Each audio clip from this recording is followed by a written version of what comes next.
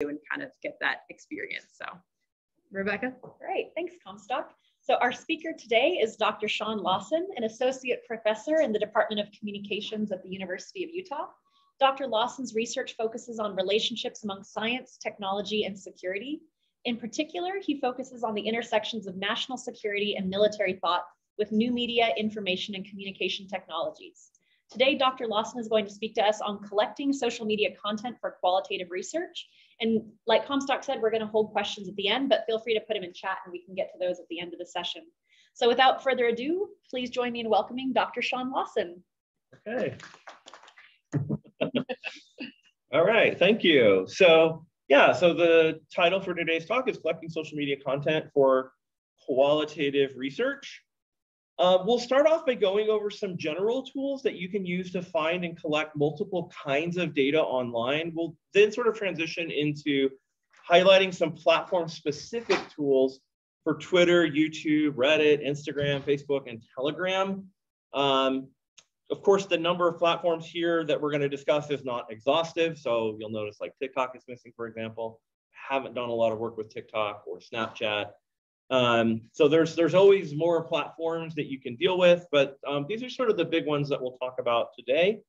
Additionally, I'm not going to be able to go into a lot of detail on each of the tools that I'm going to show you and specifically how to use them. Rather, this is meant to be more of like a quick overview of what's available, what's possible, to sort of spark your interest and get you thinking about what's out there and how you might start using some of these tools in your own research projects. I'll provide a link at the end where you can find all of the tools that I'm talking about here. And so I hope you'll go and play with them. Don't worry about feverishly like taking notes and trying to write down lots of URLs while I'm talking. Again, there will be a link at the end, just a short bit.ly link that you can go to, and even a QR code if you want to just snap it with your phone and it'll take you there. And it's essentially just a list of all the links from the presentation in the order that I mentioned them.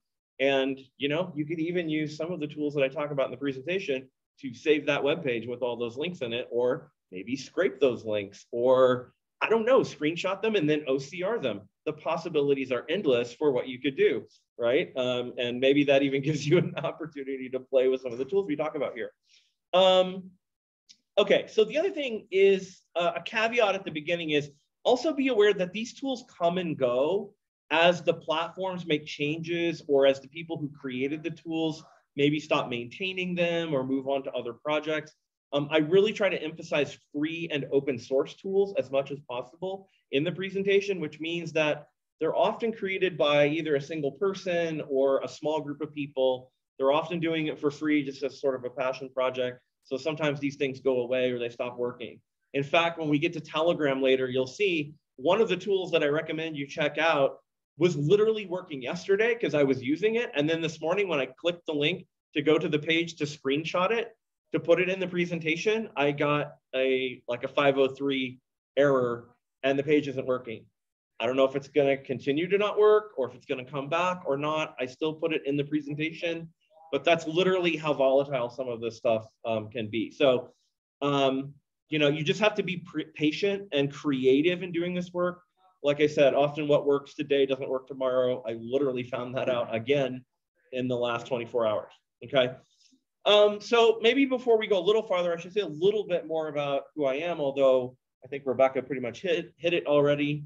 As she said, I'm an associate professor in the Department of Communication, and I'm also the director of the Communication Institute here at the University of Utah.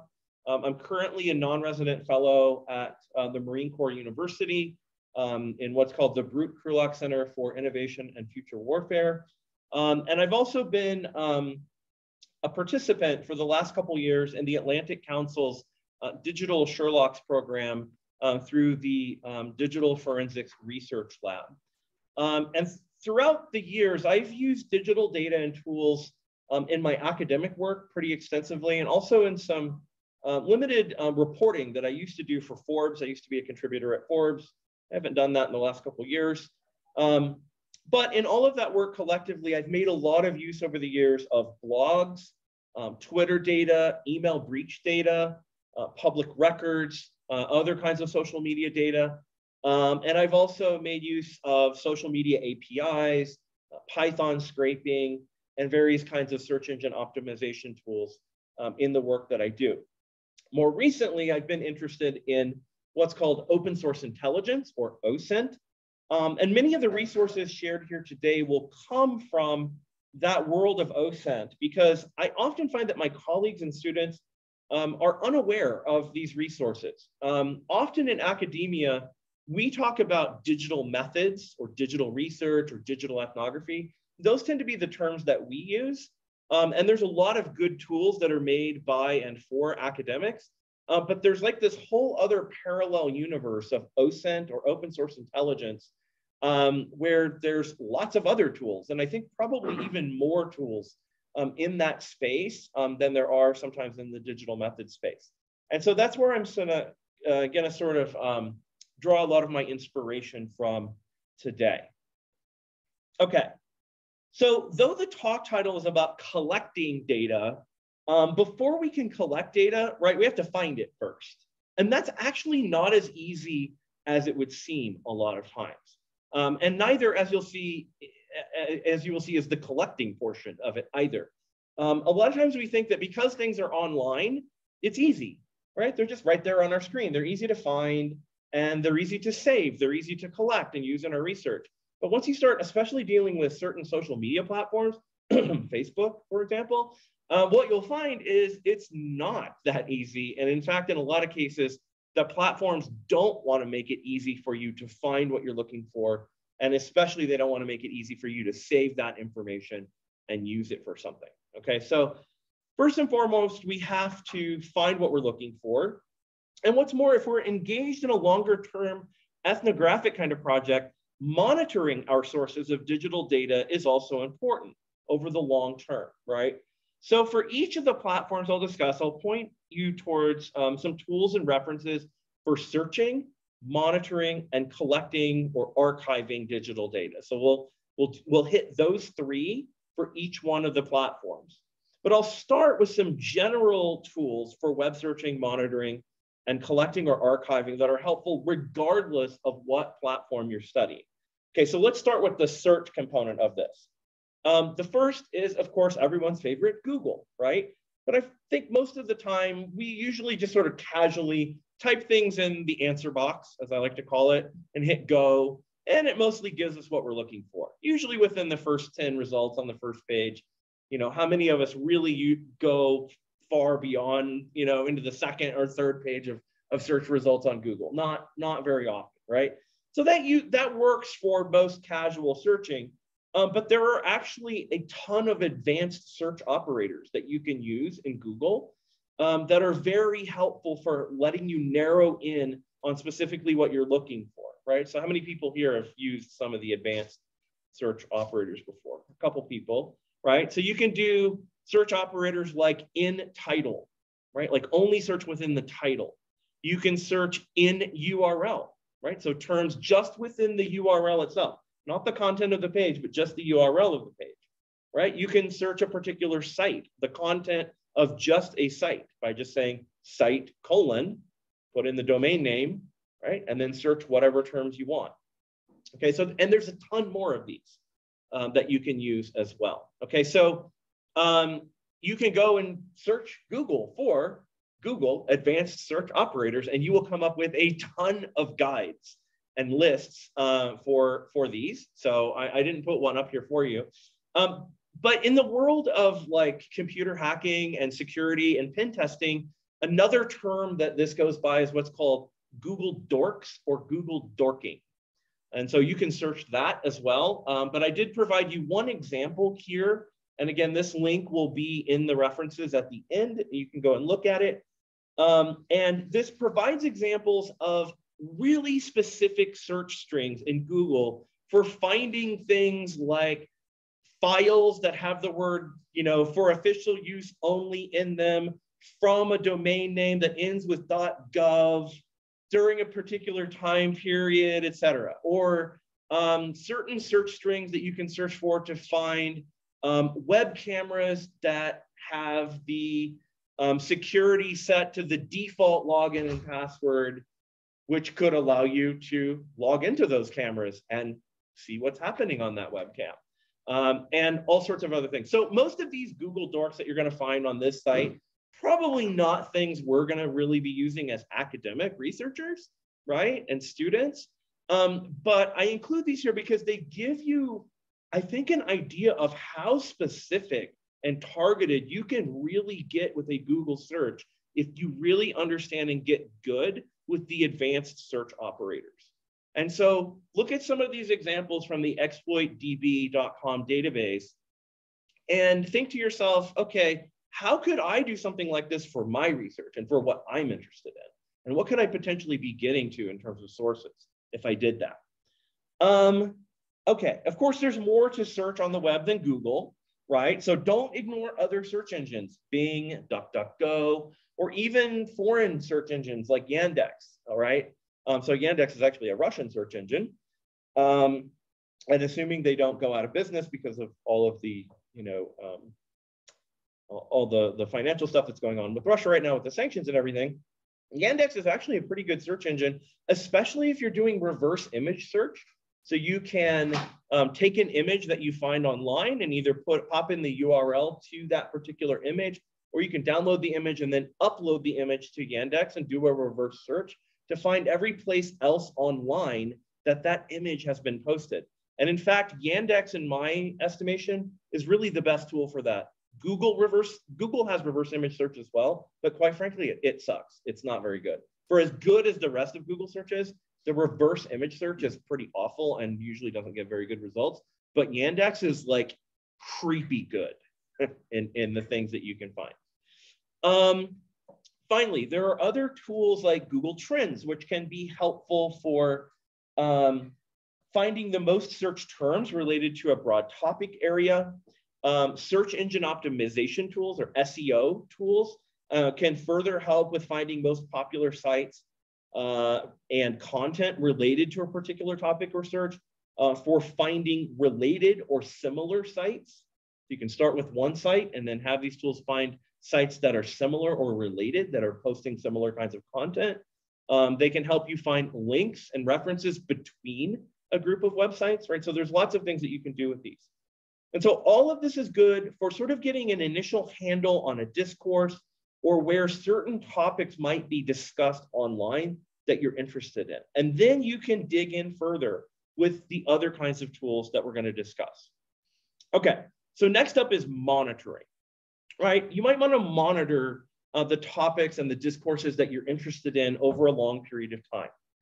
And so that is, instead of just finding some data and then saving what's available at that particular moment, and then moving on to your analysis, you might want to do a more ethnographic or sort of longitudinal kind of project. And that's where different kinds of monitoring tools come in. So I'm sure many of you are probably already familiar with Google Alerts, right? You can use it to monitor the web in general, or you can monitor for news items, for the search results and the terms that are of interest to you. And then you can use all of those advanced search operators that I mentioned before in your Google Alert searches. So instead of having to search the web regularly or search Google News regularly, you can have that happen automatically in the background and then have new results just delivered to you regularly. And so you can see an example on the slide of some of the alerts that I have set up, although I guess it's a little bit small. Okay, so, but what do you do with those, right? Once you have the alerts, what do you do with them? Well, you can then have those results delivered to what's called an RSS reader, or sometimes they're called an RSS feed reader. And so RSS feed readers are really power tools for monitoring online content.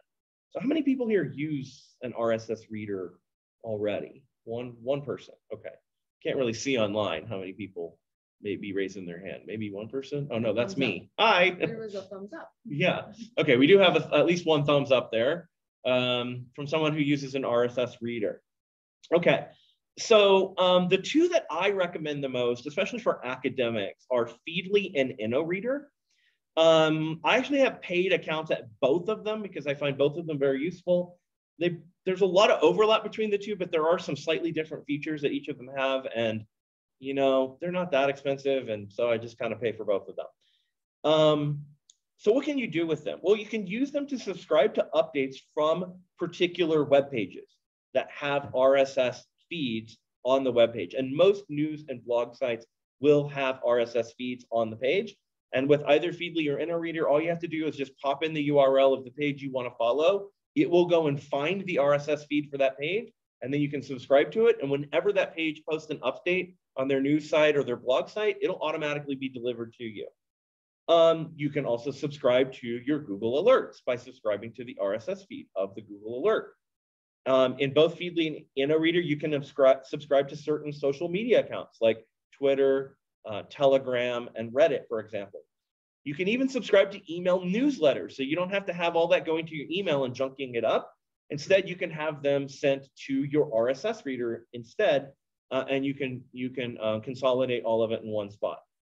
You can do things like set up filters within your feed reader for incoming information to filter the information as it comes in and highlight certain terms that you're interested in the information that's coming into you. These tools also offer various integrations with other services like Google Docs, Dropbox, etc., so that you can automatically have data saved into spreadsheets or into folders on your computer.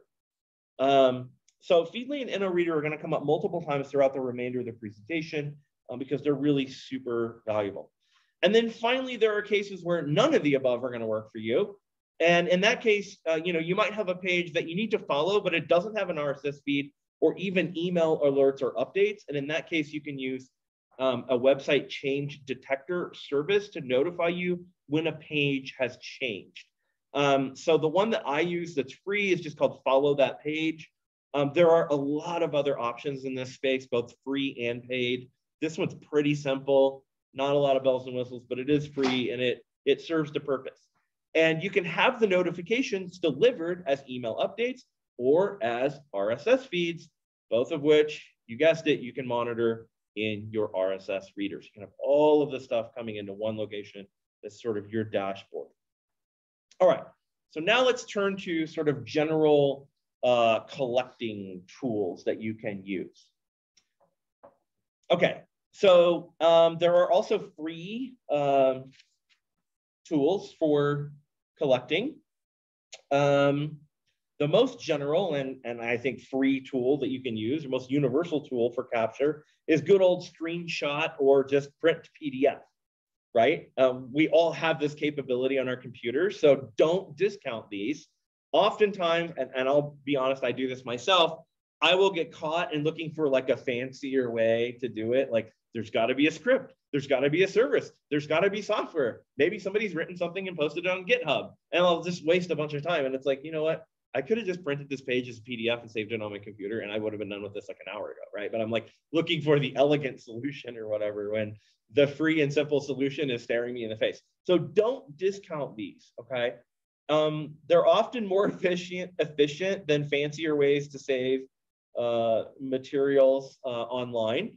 But these options are always a good fallback if other tools aren't going to work, or if in some cases, like Facebook, a lot of times, there just aren't other tools because Facebook really, really does not want you saving their content. And so sometimes like save to PDF or screenshot is like the only option, unless you're willing to go out and pay for like a really expensive sort of like industry solution or whatever, which I think most of us as academics don't have that kind of money, right? Okay, so as you can see, my slide here is very meta, M-E-T-A, not capital M-E-T-T-A. Is it two T's now? Yeah. I don't know. Yeah, but it's very meta. I have a screenshot of me saving a tweet as a PDF. So technically, I'm kind of saving it twice at the same time. Whoa, right? Mind blown. Okay. But there are also free online archiving tools that you can use. And so these are particularly useful if you need to share archived versions of your data publicly. So the two most well-known options in this regard are archive.today and, of course, everyone's favorite, the Wayback Machine. Now, I'm sure a lot of us probably use the Wayback Machine to find old versions of websites if the website has gone away and we can't get it anymore. But what a lot of people don't realize is there's actually a Chrome browser extension for the Wayback Machine that you can get that will allow you to save websites to the Wayback Machine.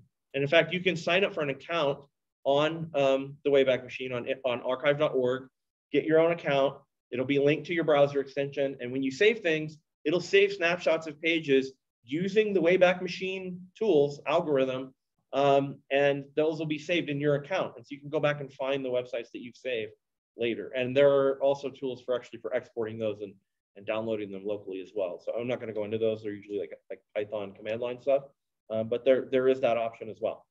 And then the other one that's newer is archive.today.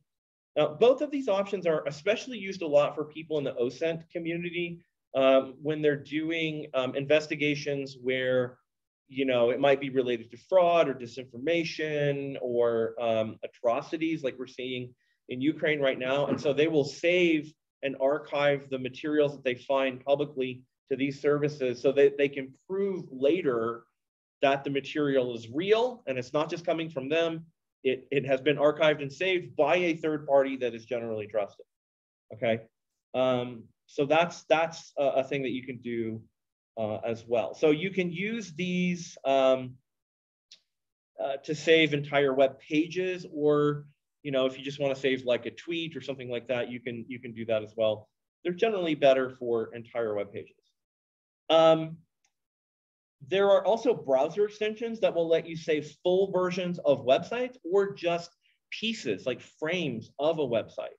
So two of my favorite from for the Google Chrome web browser, which is what I use a lot, are called Single File and Save Page WE. So they're both free and have slightly different features. And usually if one doesn't really do what I need or doesn't work on a particular page, the other one will. And so they're very helpful. So they will download the entire content of the page, including images, embedded like thumbnails and stuff like that. They won't grab like video. They won't grab like video files, but they will grab like the thumbnail of the video. And so it'll save like a fully encapsulated version of the page that you're looking at to your local machine so that you can go back and see everything that was there later. So if you've ever tried to just do like a Command S to save a web page, you'll notice a lot of formatting gets lost. A lot of images aren't there. It doesn't usually look very good. But with a tool like Single File or Save Page WE, it saves the whole thing as an encapsulated page. So you can use these to, again, save an entire blog post or a news story or a social media account profile page, a list of search results from Google or Bing or something like that, or even just one social media post at a time. So there's lots of things that you can do with these. And then finally, we can use some sort of freemium, you might say, or paid tools for general collecting and archiving. So these include more general purpose note-taking tools like Evernote, which makes it really easy to save local copies of like a web page that you're looking at, like a news story or blog post or something. Or a solution like DevonThink, which I use a lot. DevonThink is Mac only though, so if you're on Windows, it's not gonna work for you. In both cases, you can use the free versions for quite a lot, and there's optional paid upgrades for more features and more storage capability in the case of Evernote.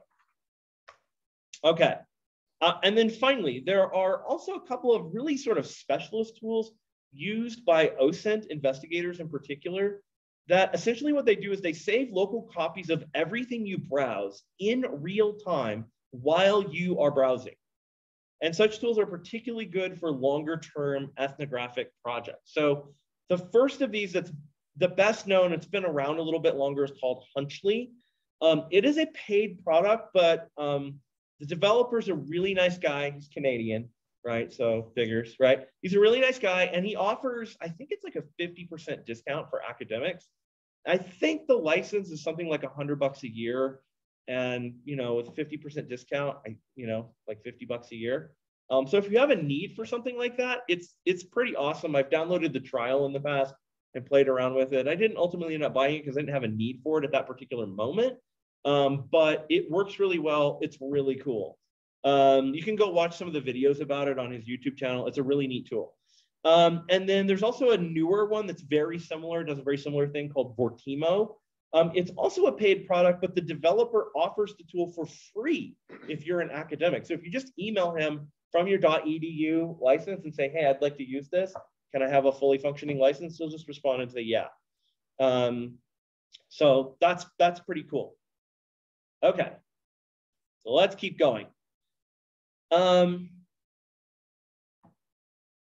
This is where I say, I guess, in my my best infomercial voice, but wait, there's more. So let's go to Twitter now. Let's go to that first search, that first option. So the big one is probably Twitter, right? You know, a lot of us use Twitter to collect online data. Maybe not because it's the most important place that people are, you know, doing things or talking these days. Arguably, that might be happening in other places, but Twitter, I always say, is sort of like the data equivalent of the drunk looking under the streetlight for his keys, right? And like somebody comes up and asks him, like, what are you doing? He's like, I'm looking for my keys. Like, oh, did you drop them here? And his response is, no, this is just where the light is shining. Twitter's where the light is shining, right? I mean, it's the easiest of the social media platforms to collect data. And so that, and to search and monitor, collect data, do all the things, it's the easiest. And so that's sort of why I think you see people using a lot of Twitter data. So to find what you need, the first thing you should do in all of these cases is learn how to use the native search features of the platforms themselves. So in Twitter's case, it has a really good set of advanced search options right on the platform. So if you've not tried these out, you definitely should. Just go and play. Just try different searches and see what you get. It's especially fun to do like geolocated searches to see what are people tweeting like here where I live within a certain radius of like the U or some other location, right? It's always fun to see what you come up with. But there's also more. That's actually kind of hidden. There's more search operators that you can use on Twitter that go beyond even what the advanced search interface allows. So I've provided a link here and it's in the list of links at the end.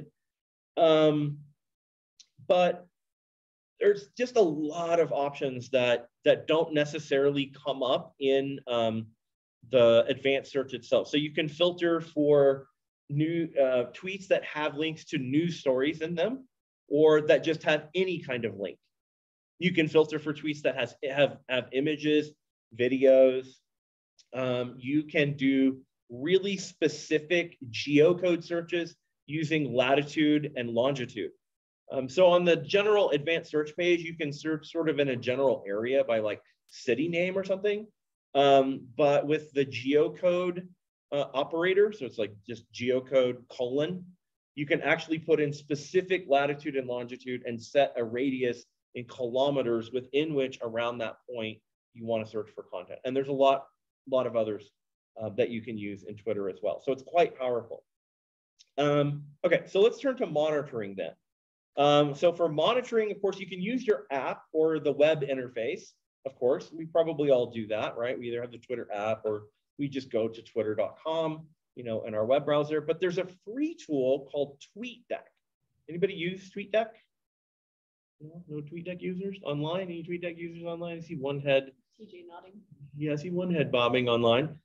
So all you got to do is just log into Twitter and go to tweetdeck.twitter.com. And it opens up something that looks like what I have on the screen here. It gives you a dashboard with lots of scrolling columns of tweets all happening at the same time. And you can use it to monitor your general timeline, interactions with you, like responses to you, direct messages to you. You can use it to monitor just one person's account if you, I guess, really want to stalk them and see everything they post in real time.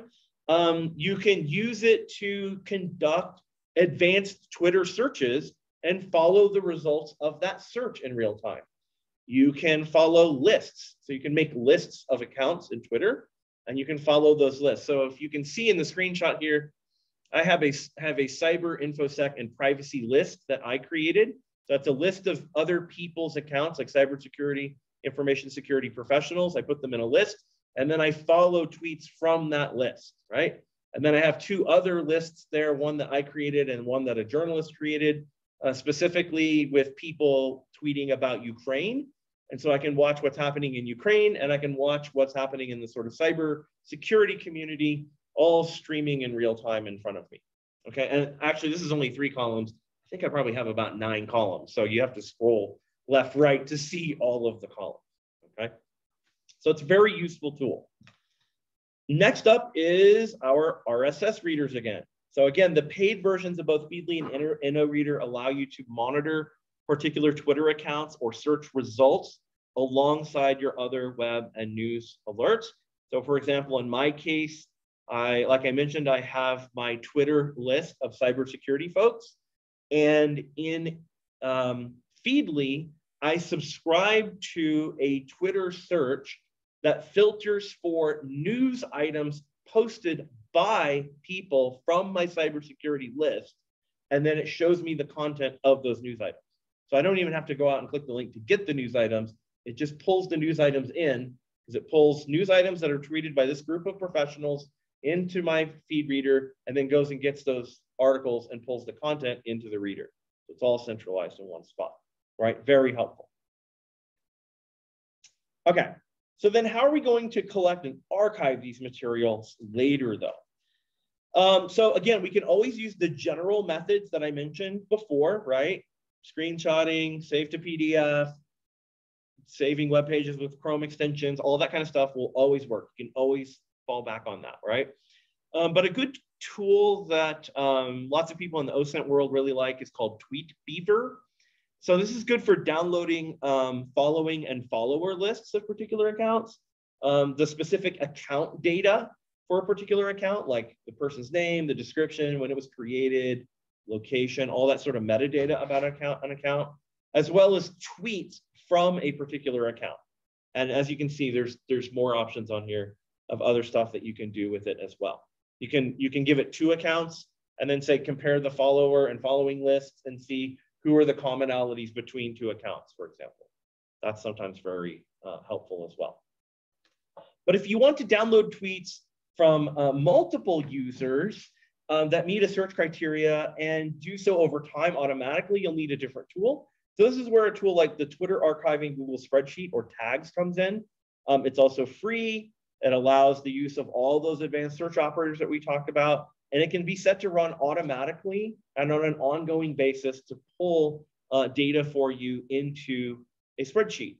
So I've used this for multiple projects over the years and in my teaching, and highly recommend it.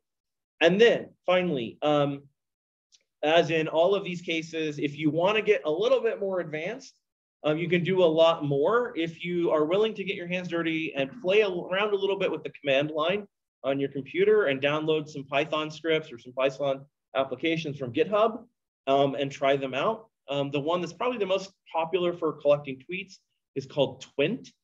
And it has the advantage over tags in that Twint does not use the Twitter API. So tags uses the API, which has certain limitations on how many tweets you can save during a given amount of time. Twint does not use the API. It essentially is just scraping the Twitter page. And so you can actually get a lot more data. The downside though is if Twitter makes like a major change to the platform, then sometimes Twint gets broken for a while until the developer fixes it, and then it goes back to working again. So it's always a bit of an arms race there. Okay, so now let's talk about YouTube. Like any platform, you want to start by getting familiar with whatever advanced search options the platform itself has.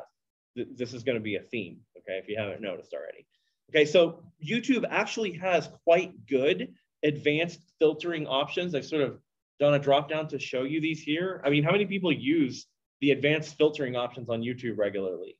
One person here, a couple people here. Not seeing anybody online. Maybe one person is saying so online. Okay, I know that I often don't use them. You know, I'll just kind of casually, just like Google, just kind of casually, you know, search for what I'm looking for. But you can actually get really specific with the filters in Google or with the filters in YouTube to find what you're looking for. But there are third-party tools. Just like with most of these platforms, there are additional third-party tools that allow you to do other things that you can't do on the platform itself. So one of those in the YouTube case that I think is really interesting is YouTube GeoFind. So it essentially allows you to find videos posted from a particular geographical area that meet a certain keyword criteria. So, you know, a use case for this might be like, let's say you're studying like a protest movement, for example, and a protest is happening in a particular area. You could use a geofind search for videos being posted from that particular area with keywords related to the protest, for example, to try to find video that people are posting from that protest. You could combine that with a geocode search from Twitter, right, for the same kind of data, but tweets. And now you potentially have a database of tweets and videos from YouTube and Twitter about the protests, right, that you're studying. And you can pull all that data and start working with it, right? So it's pretty cool what you can start doing with some of these tools. Just like for the general web, there are also SEO tools that you can use. So I just put two of them here that are free. One's called TubeBuddy and the other is called Social Blade. Usually in all of these cases, there's also a paid option as well, but you can actually get quite far with just the free version in terms of getting basic data that's helpful. Again, in all of these cases, especially with YouTube, the SEO tools are helpful for helping you focus in on the data, the particular artifacts that are going to be of most use to you. So especially with YouTube, like downloading lots of video content is going to take a lot of time and it's going to take a lot of storage space, right? And it takes a lot of time to analyze that as well. If you're a qualitative researcher and you're, you know, really watching every minute and reading every word of the transcript and coding it, right, in detail, you're not going to be able to do bulk download of like, you know, terabytes worth of video or whatever. That's not the kind of work we do as qualitative people. But at the same time, you're going to want to try to find the videos and the content that you can make an argument are most influential, that maybe got shared the most or got the most comments or got the most views or upvotes or something like that, right? And so these kinds of tools can help you find that kind of data to help you make choices about which artifacts are you going to take the time to download and save and really pull apart and try to analyze. For monitoring, of course, as we know from any YouTube video that we watch, if you want to monitor what's happening on YouTube channels, you can subscribe and smash that bell icon to be notified whenever there's new content on the channel, right? We've all seen that before. But you can also use your good old RSS readers again. You can take the URL for any YouTube channel, pop it in Feedly or InnoReader, and it will read it as an RSS feed. And whenever there's a new video posted, there will be an update in your RSS reader. So I actually didn't know that literally until a couple of months ago. I was like, what? Where's this been all my life? It's been out there. I just didn't know. Okay, now how do you get all of these videos? How do you save them locally? There are lots of tools actually for saving YouTube that are readily available. These include more user-friendly options that are paid, such as 4K download, which I've used before, and it works quite well. But once again, if you're willing to sort of get your hands dirty and use some command line tools, there are tools that will literally let you do everything that 4K Downloader will do, plus probably even more for free. So the big one in that regard is what's called just YouTube-DL. So you can get that on GitHub. Again, I've put the link for that in the references at the end. And you can also get YouTube Comment Downloader. So YouTube Comment Downloader does exactly what it says. It downloads comments, and that's pretty much it. So if you just need to download the comments to a video, that's a good tool to use. Pretty simple and fast. YouTube DL is like a Swiss Army knife, though, for YouTube videos. It'll download the video. It'll download it in multiple formats. It'll download just the audio track. It'll download the subtitles in multiple languages. I mean, it's like crazy, all the things it'll do. And it'll download comments as well. And there's probably even other stuff that I'm forgetting that it does. So it does lots of things, but you just have to be willing to learn to work with your command line a little bit. All right, so let's move on to Reddit now. Again, your first start is always platform search. Not quite as good as some of the other platforms, but okay. But there are some robust third-party tools that you can use for searching on Reddit for different kinds of content over different time periods, etc. I've put a couple of those on the slide, and the links are in the references at the end. I include multiples of these, even though if you look at them, they kind of all do the same thing. Because, like I mentioned at the beginning, sometimes these tools stop working, right? And so it's always good to sort of have multiple tools in your tool belt for doing these things, because sometimes one will stop working. And if that happens, you can move on to another one, okay? Because they kind of come and go. Again, for monitoring what's going on Reddit, you can just subscribe, get your own account, subscribe, use the web interface. You can use the app on your phone or your mobile device, of course. But again, you can subscribe to Reddit subreddits, which is basically what forums are called on Reddit, in both of the feed readers that I talked about before. Again, you got to have a paid account for them to do that, but it's one of the features that you can do. And again, it helps to centralize everything all into one spot. And again, with the automation that I talked about and the integration with other tools like Google Spreadsheets and Dropbox, et cetera, you can even automate some of the process of capturing and downloading the information to use later.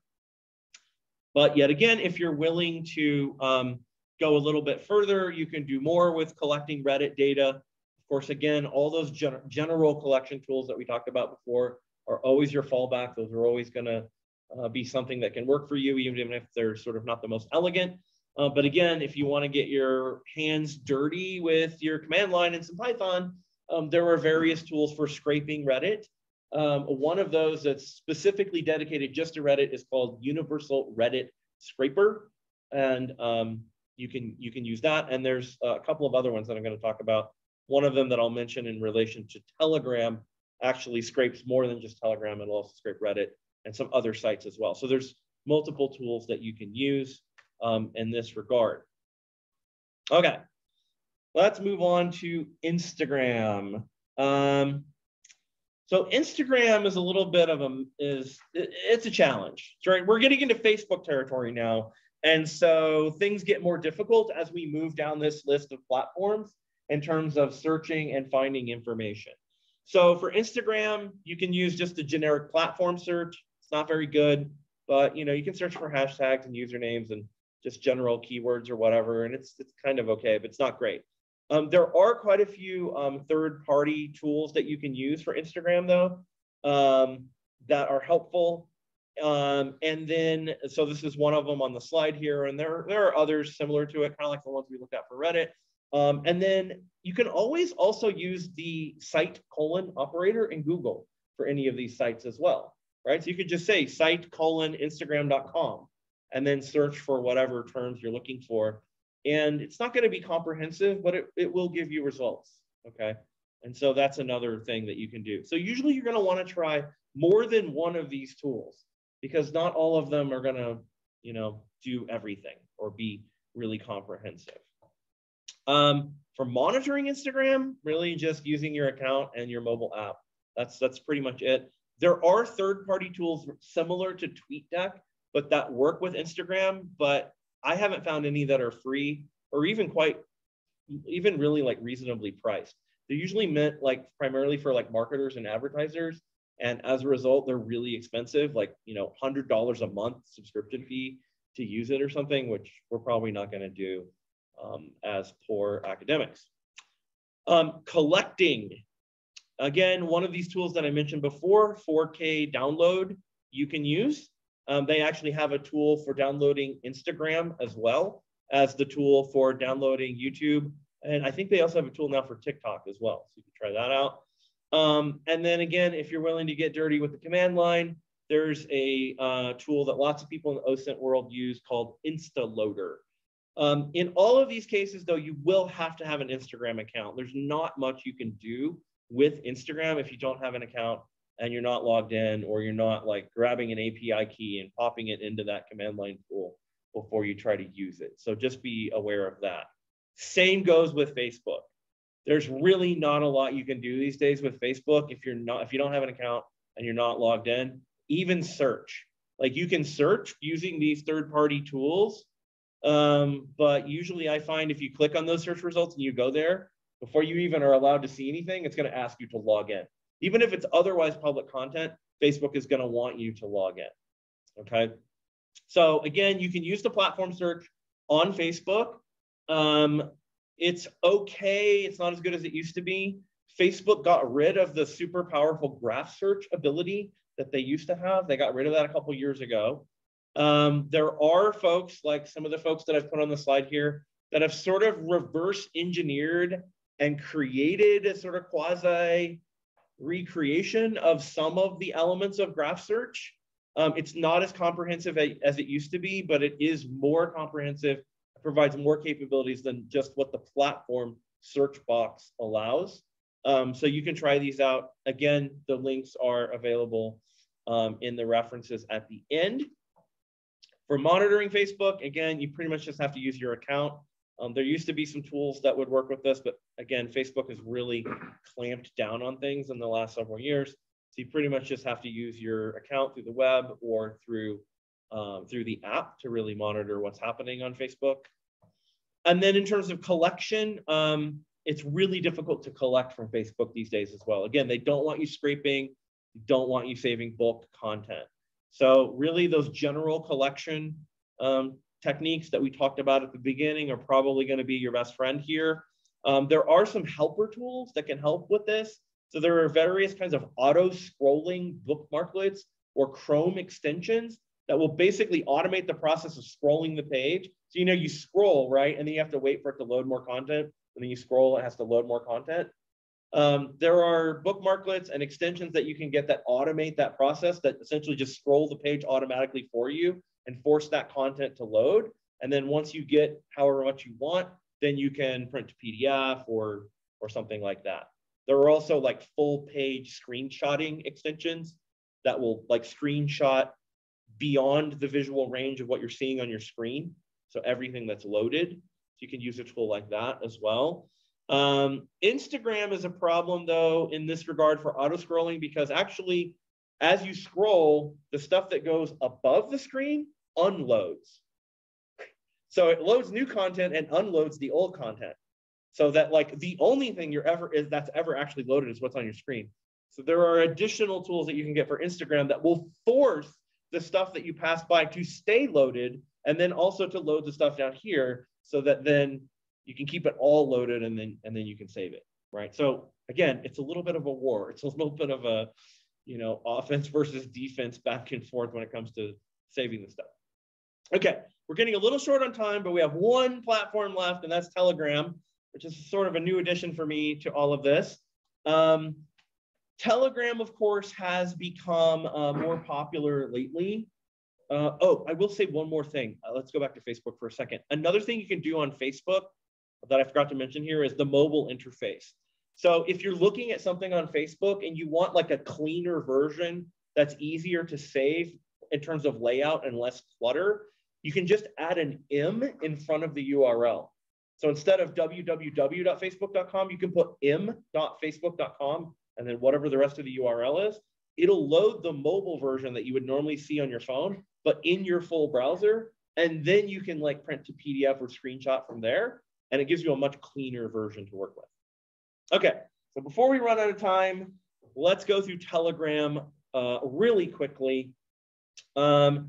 Increasingly an important platform, especially if you're studying like political extremism at all. A lot of folks in the extremist world have moved to Telegram from more mainstream platforms like Facebook and Twitter over the last couple of years. It's also been particularly important for following the war in Ukraine, especially some of the cyber aspects of that, some of the hacking that's going on. A lot of that has been coordinated and is being posted about on Telegram. The search on Telegram is rather difficult. There's not a lot of great on-platform options, but you can use the general search strategies mentioned above. So for example, pointing Google at open Telegram channels. So to search on Telegram, you want to use site:/t.me. So you don't want to use like telegram.com or telegram.net or telegram.org. It's t.me. So if you do that and then you put in what you're looking for, you'll come up with some information. Not everything, but you'll come up with some information. There are also third-party search and directory services, a couple of which are listed on the slide here. The best strategy for Telegram is really to use a combination of all of these tools because none of them are really comprehensive in what they give back to you in terms of search results. So the best is to use a combination of all of these, start getting what I call a bunch of like seed channels that are relevant to what you're looking for, and then start sort of snowballing out from there and looking for other channels that the channels that you found that are relevant to what you're looking for are mentioning or who they're forwarding content from, and then start following those channels as well. So you're kind of using the search to get you an initial, get you in the ballpark, and then you kind of snowball sample from there. Okay. One of these, this one, telemeter, I don't know how you say it, .io, is the one that was actually down this morning. I don't know if it's back up yet or not, but you can keep an eye on it. In terms of monitoring, of course, you can use your own account. You can use the app on your phone or on your desktop. I will say, if you're using this to follow extremists, be very careful in setting up an account, because you do have to use your phone and your phone number. So if you're going to use Telegram to study extremist movements online, I would recommend getting a burner phone, just a cheap $100 crappy Android phone, and go out and get like maybe a Mint Mobile $5 starter pack SIM card that'll give you a phone number for like a couple of weeks. That gives you a chance to try out the Mint Mobile service. Use that phone number to download the app and set up your account to get your desktop app set up. And then you can let the phone number go away. Or you can create a different like free burner phone number somewhere else online and associate that with your account. If you're just doing this for normal research that's not dangerous at all, just do it on your regular phone or whatever. But if you're studying extremists, be careful. Or not, I'm not really going into OPSEC here in terms of keeping your own self safe and your own privacy safe online. So if you have questions about that or need help with that, let me know. I'm just assuming sort of normal everyday academic use with these tools. If you're doing something a little crazier, let me know, and I can walk you through that. Again, you can use an RSS reader like Feedly or InnoReader to follow content from Telegram. But once again, you have to be logged in to your Telegram account for that to work. So you can look at public Telegram channels without having an account or being logged in. That's mostly what I do because I'm looking at extremists. So I don't even want to set up a burner account to do it. So I mainly just stick with publicly available stuff and just save things using the general methods that we were talking about, screenshotting and print to PDF. But there are other options there. Again, for collecting, you can use your RSS reader and those integrations to Dropbox and other tools like spreadsheets to help you collect. You can use your own account. If you have an account and you download the desktop app, you can actually save individual posts, images, or entire channels worth of content using the desktop app. So there's a guide from the folks at Bellingcat that I've linked here that you can go and look at that shows you how to do that. And finally, there are, yet again, command line tools. Command line tools that are specifically written just for Telegram. So the Telegram API tool is just a Telegram scraping tool. It was written by one of the researchers at the Digital Forensic Research Lab at the Atlantic Council. And then there's another one called SN Scrape, and it will actually scrape Telegram, but also lots of other platforms as well. It says Facebook, Instagram, Reddit, Mastodon, Twitter, vContacte, Sino Weibo, and maybe some others as well.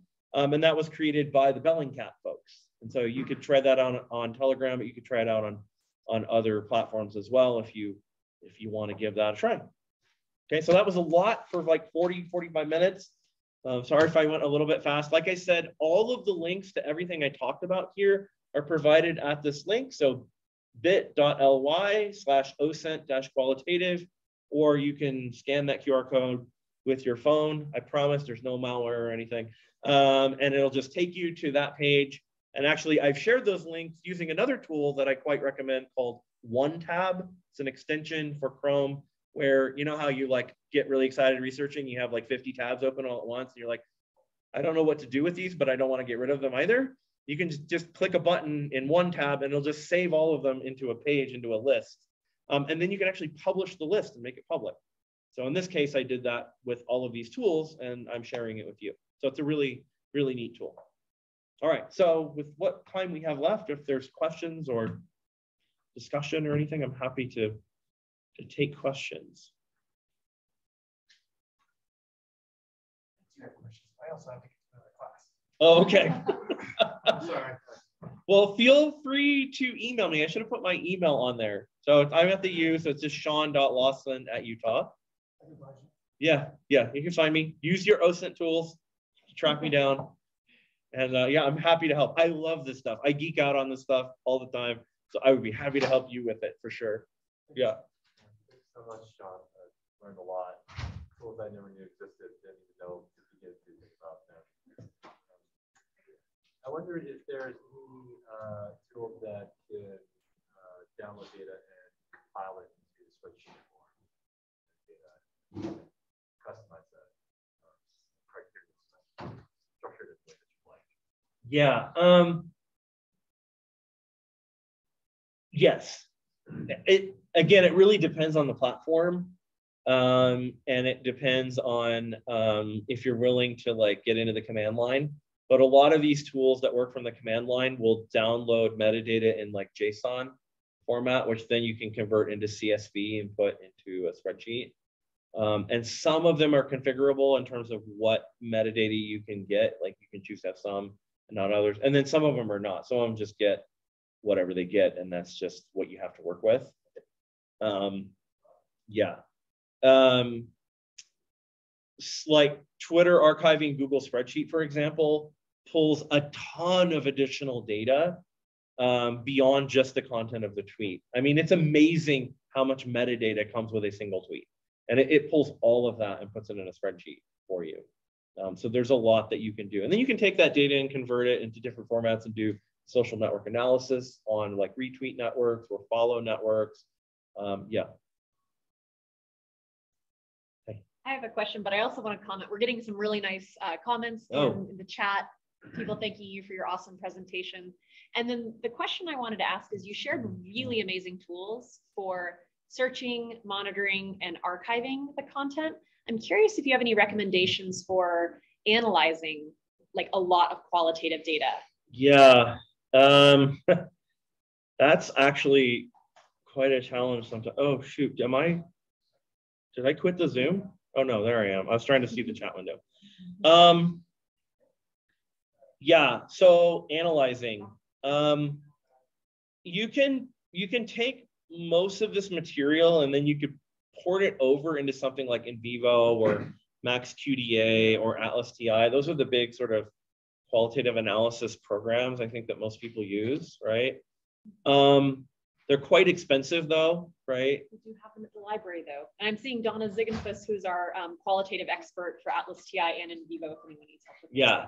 And you know, there are tools, there's like Chrome extensions and stuff for both Atlas, or I don't know about Atlas TI, but there is for MaxQDA and for NVivo for saving online data directly into those platforms. I haven't tried the one for NVivo. I have used the one for MaxQDA a couple times because I have a license for MaxQDA, and quite frankly, I think it's awful. It's super slow. Oftentimes there's like bad formatting errors in what it saves. So I really prefer a lot of these other tools. So for analyzing a lot of data, the big platforms are probably the best. You will need to make sure you're converting the data that you download into a format that those tools can use. So converting it into something that's like an RTF or PDF or JPEG or just plain text or something like that. But yeah, those are pretty good. I also have done qualitative projects in the past using DevonThink on Mac. So again, it's Mac only, but it's quite flexible in what you can do. And so I've actually done qualitative projects in that program as well. There's a newer note-taking, there's a lot of like networked markdown format based note-taking applications these days that you could potentially try out for this if you could wrangle the data into markdown format. One of those that looks like it has a lot of promise for doing this kind of work is called Obsidian. So that's not in my list of links, but if you just go to obsidian.md, you'll find it. Yeah, so, you know, all of the big software platforms for analysis are much better than they used to be, but quite frankly, working with qualitative data is still quite challenging. Like, it's not easy. It's a lot easier to collect it than it is to work with it once you have it, really. So I am seeing it's 2 o'clock, so I want to take a chance to thank you before we lose anyone else. Right. Maybe you can still hang out a couple minutes for questions. Sure. Okay, great. Well, thank you so much. We really appreciate this. Yeah, thank you. Thanks for everybody for showing up. And yeah, I'm happy to stick around and answer more questions if people want to keep chatting or have other questions. All right, and thanks to everyone online for joining us too. Oh, and Donna's saying NVivo capture plugin is slow too. That's why I'm here thinking about how else to capture. Yeah, yeah. I was wondering if maybe in vivo is better. Maybe I should try that, but no, I guess not. So that's unfortunate. You had a GitHub page, Sean? What's that? Do you have a GitHub page? Do I have a GitHub page? No, I don't. I don't. Maybe I should. I don't know. Most of the coding that I have is just really janky stuff that I've like cobbled together in Python or like Apple script myself just to do automation on my local computer or like scraping of like one particular website. I did a project with content from RT several years ago. And so I created a Python scraper that would just scrape news articles from RT from a big list of URLs. But it's really not good for any other website. It's literally, I just wrote it just to scrape RT. Yeah. Do you teach a course here at the U? Like if we have students interested in like really diving into the qualitative research and the tools, like is there a course that they should sign up for? I don't have a course specifically about the digital tools. I do teach our undergraduate course on qualitative methods in the communication department. So that's, I think, COM 3700. And then we do use some of these tools in a more topics-based course that I teach called, it's COM 5610, which is information technology and global conflict. And one of the projects that we do is using various different social media monitoring and capture tools to follow international issues of interest to students throughout the course of the semester. And every couple of weeks, we change tools and use a different tool and sort of explore what it can do and how it works and stuff like that. Yeah, but it might be cool to put together just a whole course on just using these tools. I feel like there would be interest in that. Yeah. Yeah. Introduction to Python and command line for dummies. Yeah, I'm still basically at the dummy level when it comes to that, but the documentation for a lot of the command line tools are actually pretty good. If you're willing to play around and just read the documentation, and a lot of times the people that make them are super nice. And so if you're having a problem figuring out how to use it, if you just message them, they'll often help you, because they're creating these things as a passion project and they want people to use it. And, if they can help you, usually they will. And then Python, that's a little more of a commitment to really start learning some Python. But quite frankly, like I wrote my scraper in I don't know, maybe over a couple of days. And I had only ever done really basic, print hello world or whatever kinds of Python to that point. And I was like, okay, at that particular moment, there really was not another tool this was in early 2017, that was going to work for me to get all of the RT content that I needed in a plain text format that I could then import into NVivo or MaxQDA or something like that to really do the analysis. And I'm like, I'm gonna have to figure this out. And so I literally just spent 2 intense days really learning enough Python and learning the beautiful soup package, which is what you use for scraping, and looking at a lot of Stack Overflow posts and YouTube videos to hack together some crappy script that it did the job. And I scraped 850 YouTube articles with it, and it did what I needed it to do. Is it pretty? Could a person who's a real coder probably do a lot better with it? Yeah, for sure. But it didn't take that long and I got what I needed, Now I haven't used a lot of Python since then. So if I need to do it again, I'll probably have to start over at 0, but it's doable. And it's doable much quicker, I think, than most people realize if you really just focus in on it. Your presentation reminded me of a really good presentation we had here 4 years ago. I'm sure David remembers when Sarah Sinwell did her research on #GiveElsa_girlfriend, but she had captured over 600 tweets, just exactly what you said, screenshot, save PDF, and then, transferred it into NVivo or something. And I'm like, that sounds like so much work. Yeah, that's a lot of work. Yeah. Yeah. Tags could save 600 tweets for you much quicker. Yeah. She's like, I'm sure there's an easier way, but I don't know how to do it. Yeah. So. The problem though is, and one of the times where doing it the manual way is better is if if you really need like the full like visual context of the tweet, right? So if you're saving using like Twint or Tweetbeaver or tags or any of those kind of tools, they're mostly doing what you were asking about. They're just saving it directly into a spreadsheet. So you're getting the text, you're getting all the metadata, and if there's an image there, you're just getting the link to the image, right? Or the video or whatever the multimedia content is, and that's all you're getting. If you want to